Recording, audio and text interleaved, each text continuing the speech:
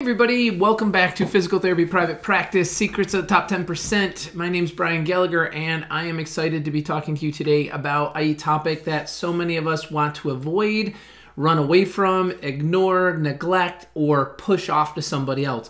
But the reality is, it's those things in your practice that are actually holding you back from being successful as a CEO and practice owner. So, some of the key administrative elements are, number one, how to properly interview and hire and close somebody as a candidate for your practice. Number two, how do I get them properly credentialed and enrolled in the insurance carriers that we are providing care for, that we are servicing within our practice? Or number three, if we step way back, I'm a new practice owner and I'm opening up my clinic, and how do I get contracted with the federally funded payers and the commercial payers and so on? So let's take up some of these topics and let's discuss some of those things. And then, of course, we'll have some fringe discussions around this whole topic of contracting and credentialing.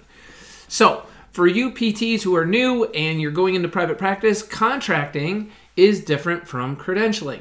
Contracting is whereby we have to get our group, our, tax ID, our organization contracted with the particular insurance carriers that service our area. So that is tricky because every single state's a little bit different. States like Arkansas have any willing provider. You can go ahead and submit, and pretty much you're going to be looked at and considered to be in network for any provider that you submit to. Other states like Florida, where Blue Cross and Blue Shield has had a closed panel, very difficult to get into Blue Cross Blue Shield. There are mechanisms to best position you so that you look most attractive for them to consider and get you in. But if in fact you are in, the list goes on depending on the states, but if you are in fact in an area where it's challenging to get into particular contracts with particular providers, you may just need to submit an application, and they'll either certify you as a provider or enroll you as a out-of-network provider. I almost forgot my words there. Out-of-network provider. So there is hope. Get in there, get connected, start seeing patients, and then as time goes on, let's just stay on this topic of contracting, we want to gather some letters from doctors who are saying, hey, you really are doing a fantastic job. We would love to be able to send our in-network patients from whatever, Aetna, Blue Cross, Cigna, United Healthcare, whomever is shutting you out. Get some letters, and I'm talking 3 to 5, of patients saying what great services you're doing. And thirdly, one of the successful actions I would recommend is try to provide a service that no one else is providing within 2 to 5 miles of you, whether that be pediatrics or TMJ service or speech therapy or occupational therapy or aquatic therapy. Sometimes the carriers will look at it like, well, we have an obligation to allow our members to have access to these therapy services.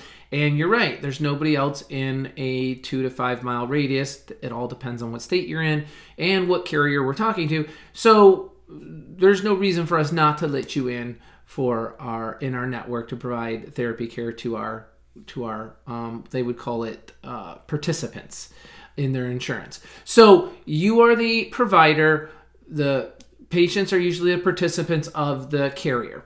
So contracting is really, really critical. You can't necessarily send in a contract when you're a new clinic until you have a lease, a signed lease, and a signed location.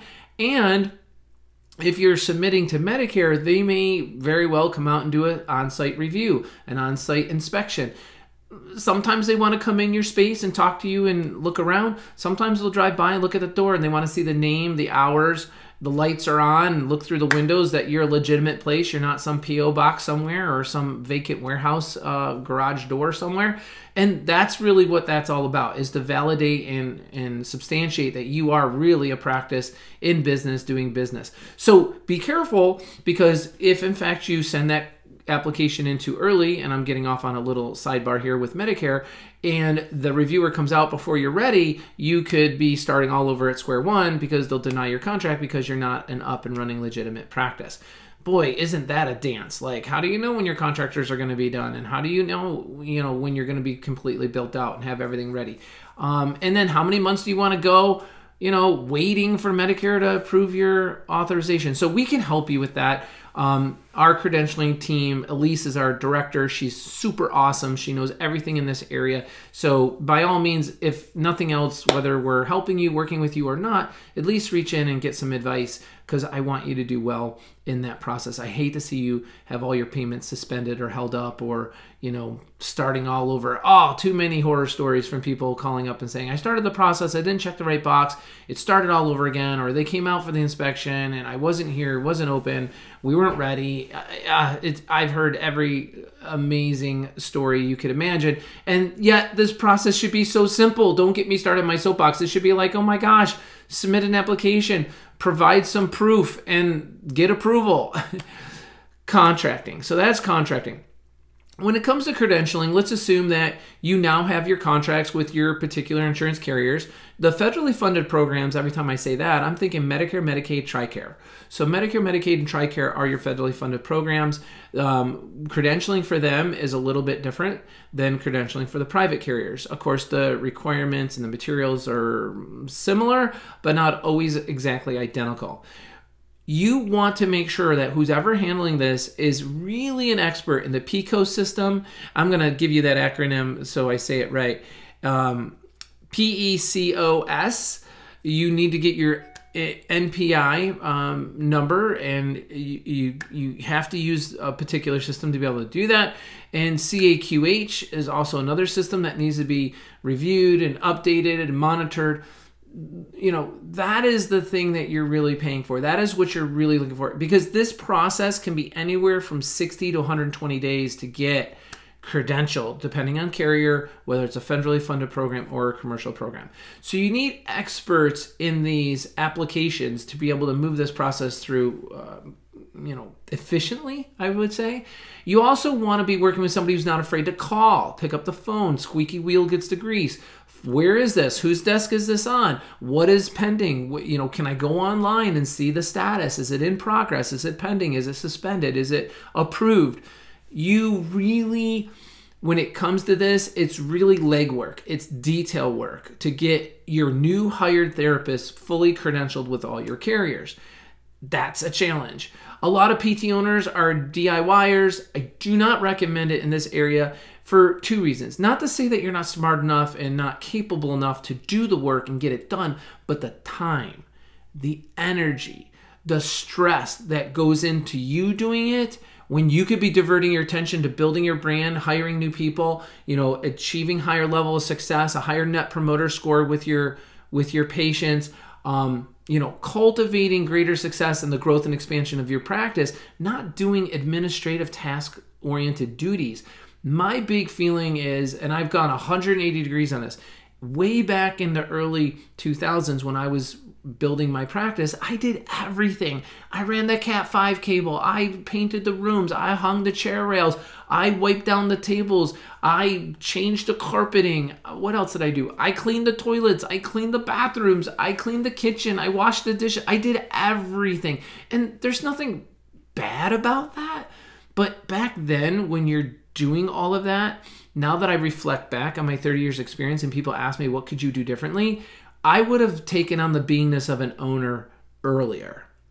I should have assumed the role and responsibility and the hat of ownership and CEO-ship of my business earlier, because every minute I spent, doing administrative duties such as that somebody else could be doing, that I could have outsourced to, I could have paid somebody else to do, is a minute that I'm not doing the high-level stuff that only I could be doing.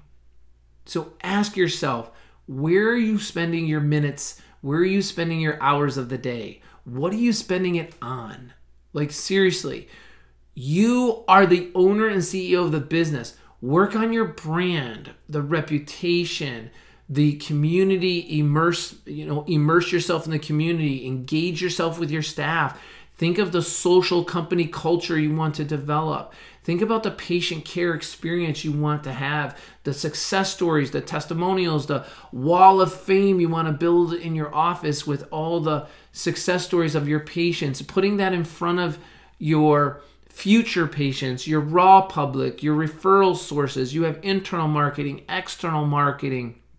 You have financial planning. You have financial reports you have to go through. What are the 64 key statistics? How are you measuring them weekly? Are you managing with a weekly management action plan, breaking it down into a daily battle plan? Are you putting your key employees on such a system of a weekly management action plan and a daily battle plan? This all spun off from the conversation of do not try to do this credentialing stuff yourself. And I'm not saying it because I want you to outsource it to us. I mean, by all means, use whoever you like, but find a professional who's just dedicated to doing that. I am very proud of the team that we have because that's all they do day in and day out, and they work on your behalf. They chase it down and they save you from yourself. They literally save you from yourself. So let's just go over some of the details so I can kind of give you an idea. I've got a little list here of documents required. Let's say you're going for the contracting side. Well, yeah, let's do that, and then I want to come back to the credentialing of the individuals so you have a little bit more awareness of what's going on with that. So we'll end this week's podcast a little bit more heavily on the credentialing of individuals, and I'll give you some secrets of how some people are handling that in a better way. So if we were going to take you on and you're a new startup and we're going to have to submit for your contracts, getting your clinic contracted, we're looking at, well, first we have to have a signed agreement. Then we have to have a clinical profile, which we're going to ask you to fill out for us. We're going to need your clinic W-9, your professional liability insurance, your IRS documents, such as the letter 147C, or PC 575. These are really important documents. Another one that I'm very familiar with is your SS4. You're going to need to submit that to us so we can use that. We need your business license. We need your lease, a copy or some example or some credibility of your lease location, that it's executed and it's legit. Some business letterhead so we can verify that you're literally in business. A voided check or bank deposit. Your group NPI 2, we're going to need that. And we have websites and we have links that we give you to help you get this stuff over to us. And we create a portal for you as well, so we can make it really easy. We have a mechanism of working with you on the clinic side. But on the credentialing side, I'm up and running. I've got these contracts. I hired this new therapist. What do I do? How do I proceed from here? Well, again, we're going to need a copy of the resume. We're going to need the PT's license. We're going to need their NPI if you have it. We are going to need to complete or have completed a CAQH on this individual. The PCOS account for Medicare will need to be set up. So we have a lot of legwork to do, and then a lot of follow-up to do after that. And maybe some of this stuff's just going right over your head. And it's honestly, just work with somebody who knows what this is all the ins and outs of this, and then you can just go and do your part to submit and get the documents and get it off your plate. Like literally get it off your plate. So that's the conversation I want to have on hiring. People say, well, when can my therapist start? I mean, I don't have numbers yet and whatnot. Well, they can often see workers' comp patients. They can see cash patients. They can, shadow on interviews. Evaluations with your evaluating therapist. I mean, this is still a licensed therapist, right? So you can do that. In some instances, there's some backdating to when the application was verified that it was in process. And from that point forward, you may be okay to have your therapist seeing some patients and the claims are being held. And then they're going to be submitted once the numbers are retro back to the date of service that the therapist is actually administering. We can help advise and guide you depending on where you are, what state, and what insurance carrier we're talking about. So there are certain things, there are certain little tricks of the trade that you can do that are ethical, that are legal, that are okay, that are permissible, but you need to know which carriers are willing to do that, which ones aren't. And we're totally happy to share that with you so that you can get that person up and going. But there's also admin features and functions that this person can do to help build your brand and build a reputation and do some, some crunching of numbers and some analysis for you, maybe some marketing contributions, maybe some environmental changes. So there's always things to do so this person can be highly productive. But what we like to do is from the minute that we know they're hired and they've accepted, we want to get that paperwork out the door soon. Do not drag your feet. Time is of the essence when it comes to enrolling your new physical therapist provider in your insurance contracts. So we can help guide you with all that. Again, this has become such a specialty. It's so frustrating. As time goes on, I find the simplest things in life are becoming more and more complex. It's your job. It's my job. It's our responsibility together to cut through the cheese and get to the bacon. I don't even know if that's a saying, but just streamline what we need to do. And part of that is Take off the plate the things that are stressing you out and are just time consumers, and get yourself into the buffet line of the things that are just most important to you as a PT practice owner. Good news and last message for you on this podcast is tomorrow, the 16th of May, we are having a Zoom cast with our director, and she's going to be going over all these questions, difference between credentialing and contracting, in particular hang-ups that people have, and she's going to describe the whole process to you in greater detail than what I just did, but she's going to also be available to answer questions. So please do get on our website, megbusiness.com. Go to our website and go to the links below. There should be a link to the Zoomcast. It should be very informative. It should be very helpful to you. And if nothing else, really gives you a comfort level that you've made the right choice and her level of expertise as to what she's doing. You get to see her, talk to her, and hear her directly yourself. So I highly encourage that. That's it for this week's podcast. I didn't want to hit something like this for a very long time, but I did want to let you know that it is relevant, it is significant, and it is extremely helpful when you have a credentialing department that can work between your front desk and your billing and handle this admin feature and function for you. Fortunately, for the way we work, people are probably wondering about pay. You pay per provider, per carrier. So it's very straightforward, you know, for each therapist that you want, each insurance company enrolled, credentialed, that's what you're paying for. You're not paying for fluff. You're paying for the actual results. So there you go, everybody. I wish you the best. I know this is a very tough topic to confront, but honestly, you have bigger fish to fry. Put this in somebody else's hands and do the things that are going to build your brand, build your practice, build your patient satisfaction, and build a company culture so everybody wants to be beating the door down to work for you. As always, start each and every day expecting to do well.